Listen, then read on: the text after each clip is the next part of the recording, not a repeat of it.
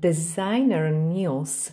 Make your share black by mixing the top coat with your black and then paint the entire tip till you're happy using the D-liner brush and a black paint on gel. Do some first swirly bits and pieces. That looks fantastic already. Then add lines through the entire chip so they imitate the tights or a lace. That looks absolutely fantastic.